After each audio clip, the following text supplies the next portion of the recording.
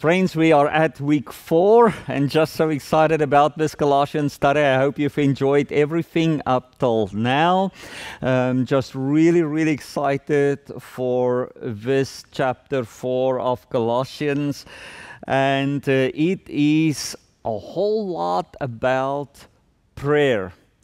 No wonder, an apostle as Paul, that when he kind of wraps it all together, that he will make certain that there are some key important things that is always important that he also wants to communicate to the church in Colossae.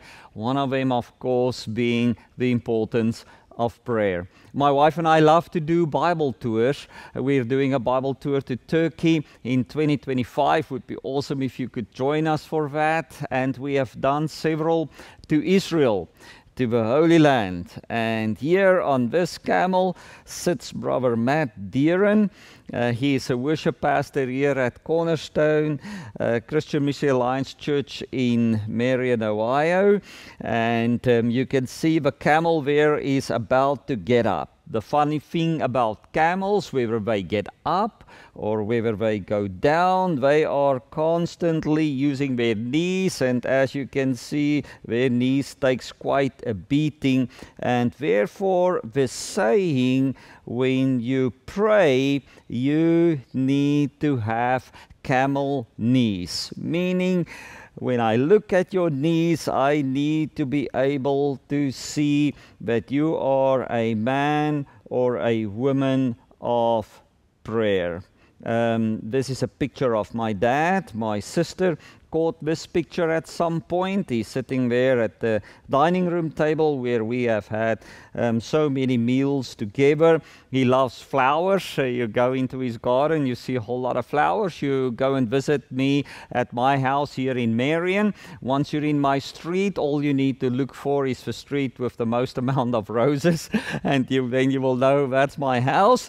I guess I am a child of my father, Nick the vet. And she caught a picture of him there sitting praying. Not a day has gone by in my life that, of course, that I've been in the house and my dad did not work overtime in the mine and work through the night and wasn't home. Every night when he was home, we were home, I would see my dad on his knees.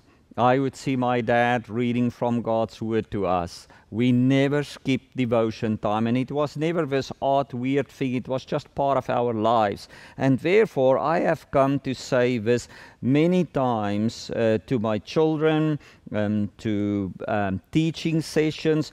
No one says it like God. No one says it like God. And therefore, I pray that you always remember you cannot give greater advice to your kids or your wife or anyone else than what they could read in God's Word. We could also say no one answers it. Whatever questions you might have, whatever thing you might need to present, nobody answers it like God. Therefore, go with your questions, go with your requests in prayer to God, because nobody answers you like God, and God definitely answers prayer. And so Colossians 4 verses 2 to 4, this is one of these, this final chapter begins with a huge focus on prayer. Paul speaks several times in this passage about you need to pray, but then he specifically starts in verse 2 and he says, devote yourselves to prayer. In other words, make certain that prayer is a spiritual discipline in your life. Not just something that you consider to do from time to time, or do it when you're a little bit in trouble perhaps, or something like that. No. It is really important that you make the time for it. That's when you devote yourself to something, right? When you devote yourself to something, it means that you give it priority. So if you want to give it priority, it means that you need to make the time for it. You need to remember, you know what, nobody says it like God. Nobody answers it like God. So devote yourself to it. Make sure that it is a spiritual discipline that gets the time and gets the priority that it deserves.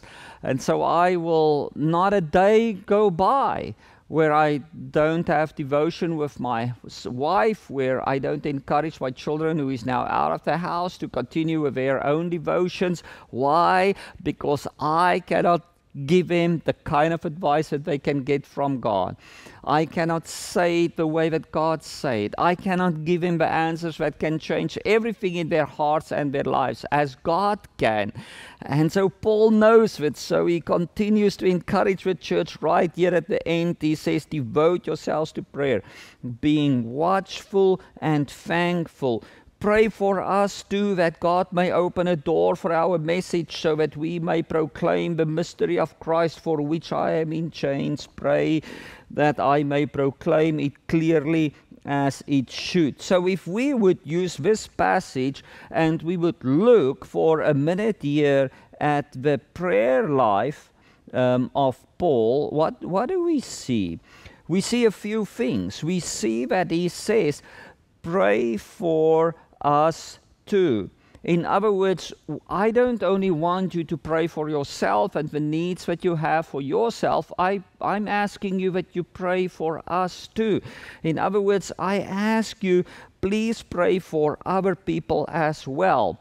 And what Paul says, when you think about me, when you think about someone else than just yourself, what are the things that I need you to pray for? And so he says, I pray that you will pray about these things, that God may open a door for us, open a door.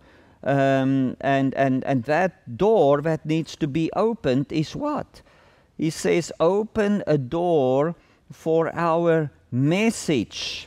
Open a door for our message. So it's a spiritual prayer request. It's, will you please pray that God will open a door so that we can share the gospel. He says, would you please pray that we may proclaim.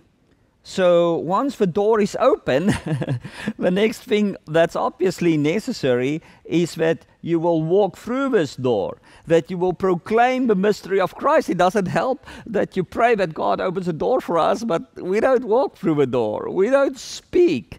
He says that I may proclaim it clearly. It says, will you please pray for us so that when we do bring this message, that we will do it correctly, that we will do it well.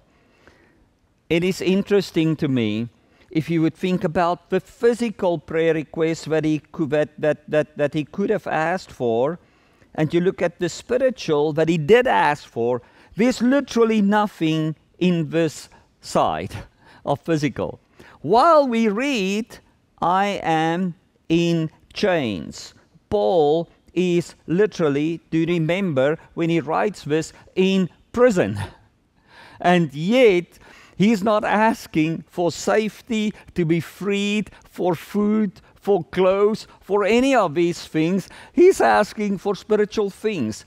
So may this be a lesson that as we devote ourselves to prayer, that we don't only pray for ourselves, that we don't only pray for all the physical needs, but that we also make certain that we pray for how others can connect with God and how we should connect with God, and also for spiritual things in our prayer life. So I thought I would close with a modern day prayer example. This happened just this past summer of July 2024. We went to Thailand. Some of you guys that are listening to this actually went with us. This lady here, Elizabeth, was with us. This is my wife, Sumari. I'm the dude over here, and here is our missionary friend, Pastor Ben. And so we have a problem currently in Thailand. The church that we built years ago by God's grace is sitting here, and this street dead ends here. So this street cannot go any further. And we just had enough money to buy a small piece of land here. Here is a street over here in front of the church. There's actually a little water canal over here. And we ran out of parking. There's only enough space here for 4 cars over here and perhaps 2 outside here, and we need more parking. So we looked at this option over here, and we looked at this option over here, land that's available, but we need to buy that, and it's available for somewhere around $700,000. Like, well, that's a little bit out of our price range because land in Bangkok is extremely expensive. This land would be perfect. Right next to the church, available, about twice the size of the land that the church in Bangkok is on.